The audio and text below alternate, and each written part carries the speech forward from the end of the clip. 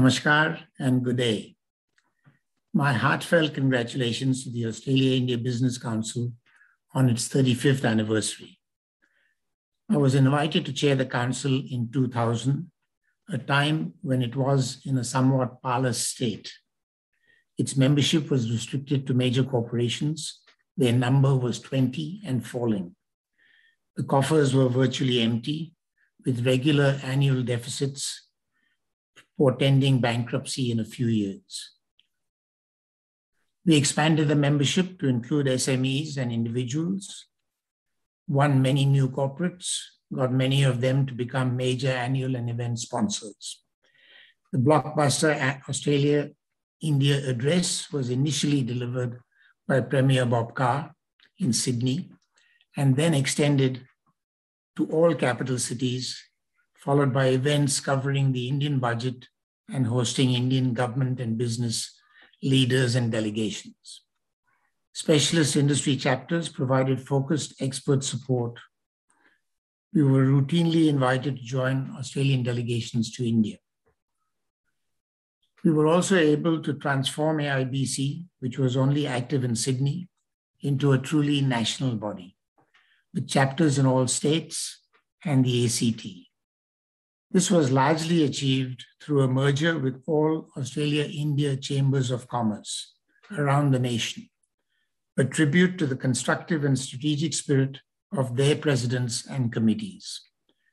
This happy result made AIBC the only bilateral business council in Australia and the go-to organization for governments and businesses in both countries. These achievements were the result of teamwork, a truly constructive effort of the national board and chapter presidents and national office bearers, in particular, Mohan Montero and Divya Raghavan, whose contributions were well and truly heroic and well above the call of duty. 35 years is a significant milestone and worthy of both celebration and reflection. The bilateral relationship has changed dramatically since Rajiv Gandhi and Bob Hawke inspired its foundation. India is now our 7th largest trading partner and 6th largest export markets, and Indians are now the 1st or 2nd largest source of migrants and international students. Potential is even greater, with second pace in migration, students, and trade over the next decade, realistic ambitions. AIBC has played a significant strategic role in supporting this progress, and I must congratulate and thank all my successor chairs and the boards for their leadership during and after my term of office. The highly professional administrative executives, notably Wendy Farrell and Sam Dutt, also deserve acknowledgement for their excellent, efficient, professional, and cheerful service. Looking to the recent past, a major and welcome development has been the explosion in the number of Indians living in Australia, many of whom are making their mark in establishing their own businesses and reaching the higher echelons in both governments and corporations.